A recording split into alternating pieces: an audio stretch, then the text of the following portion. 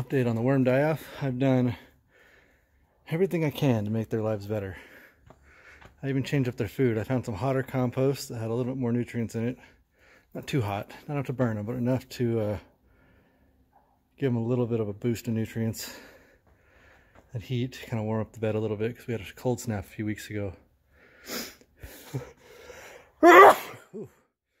And then I put the metal back on top but not touching. That way still retain some moisture and heat, kind of reflect it back down, but will also keep the dogs off it, which is the most important part. That's what they were supposed to do before, but they ended up hurting the farm a little bit.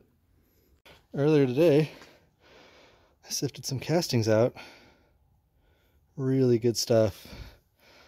It was a little dry, so some powdery, non-casting material came through. It's kind of filling the gaps, but the majority of that is just straight worm castings. It's beautiful. Beautiful stuff. Smells really good. You wouldn't think dirt would smell good, but you know, people who worked with this stuff, they all say kind of the same thing. It just has a good earthy smell to it. Real good stuff. Just crumbles. Even when you squish it into a ball, it just crumbles right back to the same fine grain it was. Alright. Still continuing our investigation into why the worms are dying. Got here today. Great. I mean, it looks great. There's no more new dead worms on top. And I dug down in there a little bit in a couple spots. And the worms that are in there are super active and happy and not balled up. They're not, they don't look stressed. They're not coming to the top and crawling around aimlessly like they're dying. They actually look like they're feeding.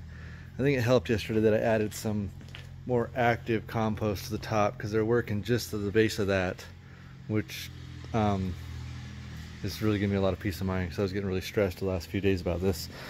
I'm actually taking some of a sample of the active bed to the university here in town to get it tested to see if there's any pathogens in it or any sort of compounds in it that may be stressing out the worms, because I've gone through everything from temperature to moisture to you know, oxygen to feed to basically any variable I could think of that may be the issue. And I haven't found anything yet that stands out as the issue or has made a big difference, except for maybe letting more oxygen flow in there has made a little bit of a difference. The bed seems a lot healthier. It smells a lot better. It wasn't smelling too much before, but I noticed a little bit of funk the other day when it was extra moist and I had the metal just sitting on top. I think it was starting to go a little bit anaerobic in certain spots. Anyway, I'm going to test the active bed where the worms are living now. I'm going to have them test some castings and just see what our, what chemical makeup is and how nutritious it is. And then I'm going to head out here to the compost piles. So mainly we were pulling from, we'll head out here. Oh. So for the last several weeks, the main feed has been coming off of this pile. This pile is old, about 3 years old. And I tested the temperature yesterday and it's only about 85 to 90 degrees on the inside.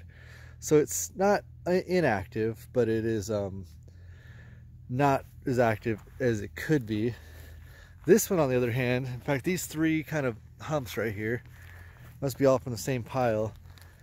This one's very active. This one's sitting at about 140. And so this is where I started pulling from yesterday and adding that new food onto the worm bed, and it made a pretty big difference. I'm actually going to sift these compost piles down. I'm going to grab my 1/4 inch screen, sift it to the same fine grain the worm bed is.